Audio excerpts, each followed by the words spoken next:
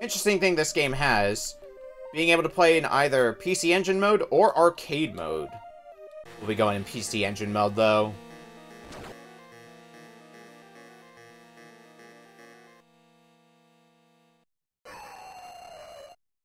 Here's our plot. Or whatever plot we get within the game itself.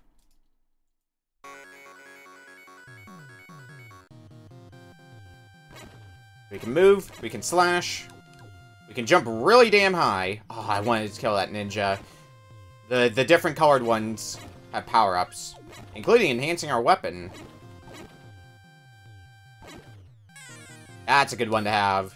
Now we've got a shadow clone, and we're gonna want all the shadow clones we can get.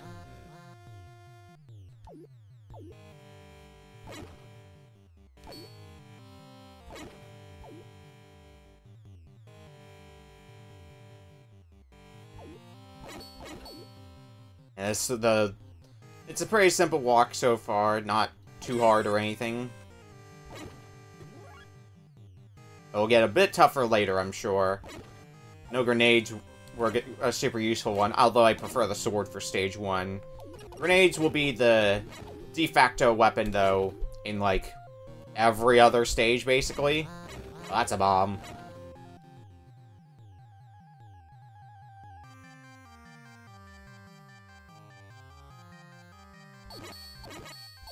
Also, a good thing that the blade does, blocking bullets.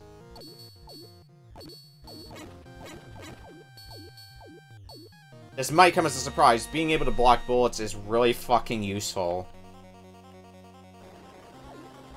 And now the boss! It's Ashura!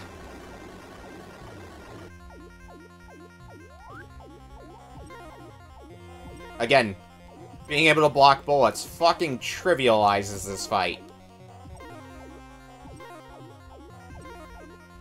I'm just holding up and mashing swing. And down goes Ashura. Stage 2. Now's the point where we're going to want to swap over to grenades and start using those frequently. Also want to get them powered up. You can also shoot grenades really fast with the turbo button.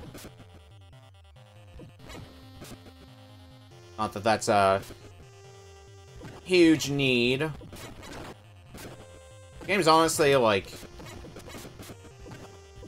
I'm thinking of TurboGrafx games in my mind, and, like, I haven't played a whole lot of them yet, so I have a pretty limited knowledge of TurboGrafx games.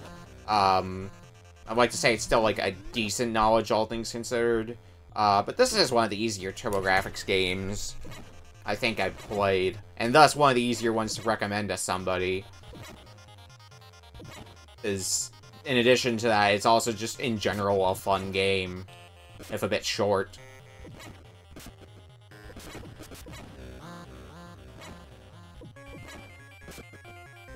Alright, where's the boss? There's the boss.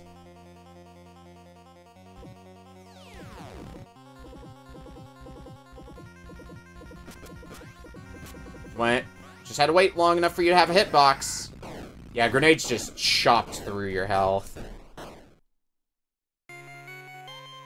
Stage 3.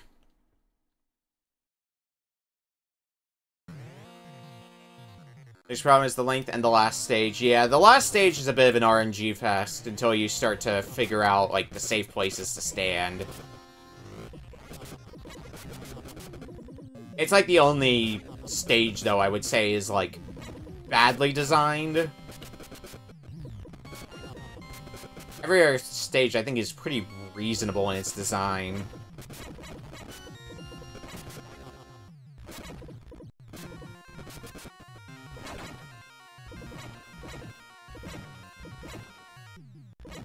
Part of that's also because I'm basically walking through here with a bunch of shadow clones. Turns out that makes things a little bit on the easier side. Although I do need to watch my health. I see that I am running a bit low on that. It's like a fire shield, though. Hopefully it'll keep me afloat for long enough. Well, long enough to reach the boss, at least. Behold a ninja! It's dead.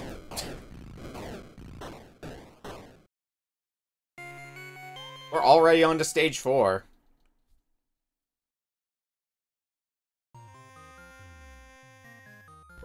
Just kind of a testament to just how short this game is. This is a 7-stage game, just as a reminder. We're already on stage 4. Granted, there are things that can really mess with you. Like, there are enemies that have instant kill attacks. Like, I think those change that these randomly appearing ninjas have, I believe, are instant kill, for example. You gotta be really careful to not get hit by them. This is also just a neat stage because you're pretty much flipping between the top of the screen and the bottom. And that's the whole gimmick. Which is always fun.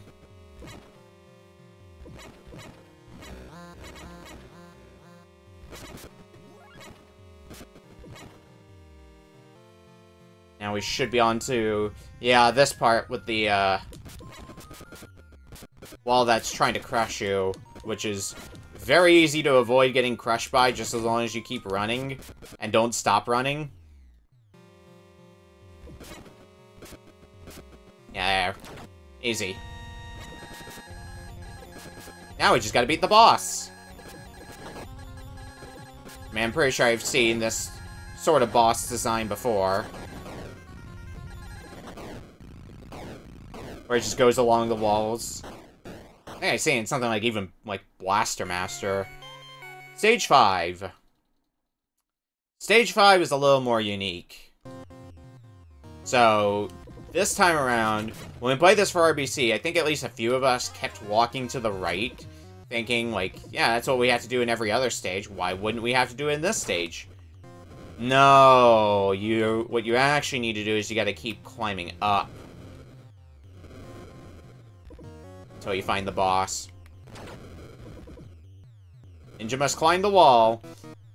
It's also not a super long stage either. Can't really speak for the difficulty considering I'm on my last HP. Alright, we're at the top. And now more ninjas! That was a good boss fight. Climb the wall that Fred painted. Yeah, there we go, tune.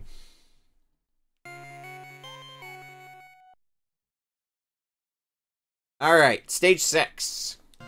Already at the penultimate stage, and we've been on this game for... how long? Like, 10 minutes at most?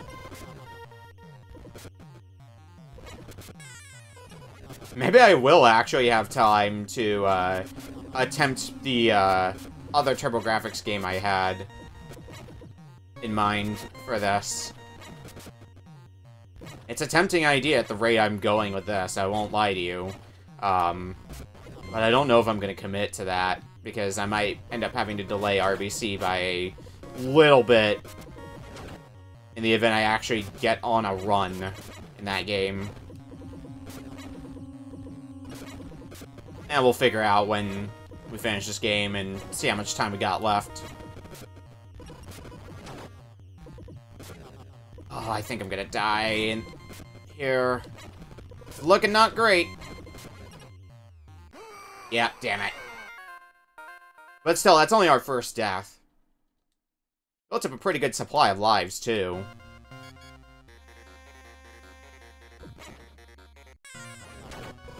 There's a shadow clone.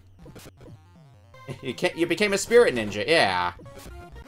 Oh, yeah, that I think is one of the insta-kill attacks.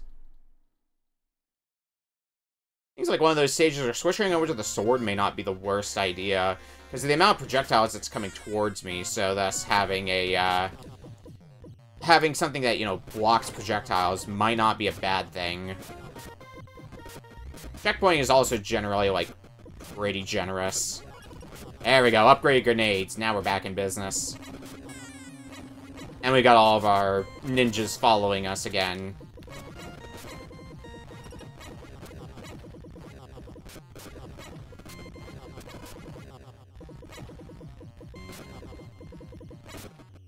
Any more? Oh, there's another one coming my way.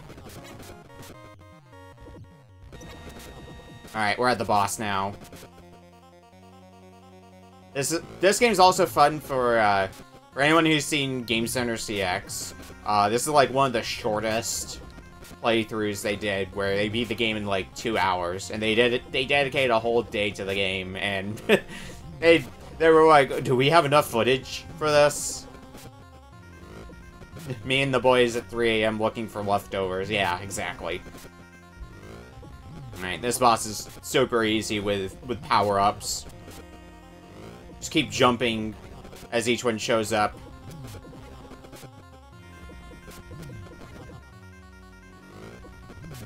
And then shoot down. Okay, on to the final stage.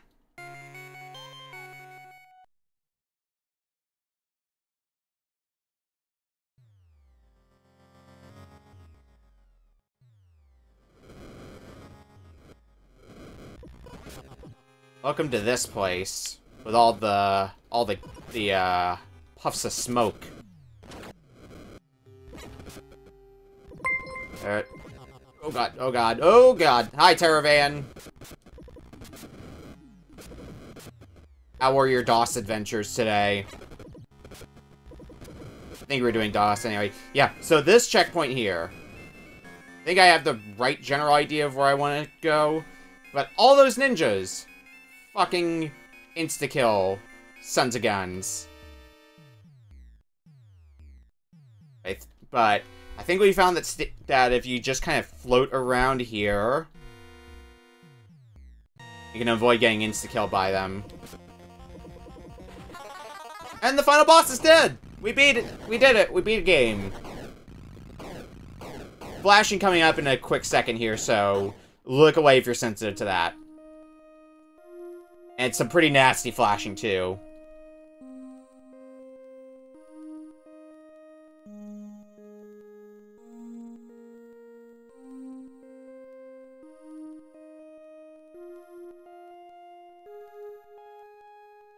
Alright, flashing's done if you were looking away.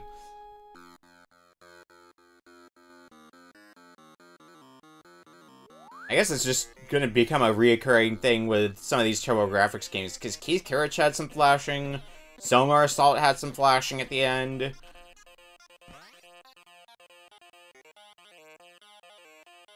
Anyway, Ninja Spirit, good game. Highly recommend. If you're gonna try any TurboGrafx game, you could do a hell of a whole lot worse than Ninja Spirit. Now you're out for Christmas, you can love some spicier titles. Ooh. Get to the real bottom of the barrel stuff, the real interesting stuff. I wish I could see what all these enemies are called, but it's all in, like, it's all in Japanese. The desperate fight of Tsukikage came to an end. The screen's gone. Who needs to read it anyway?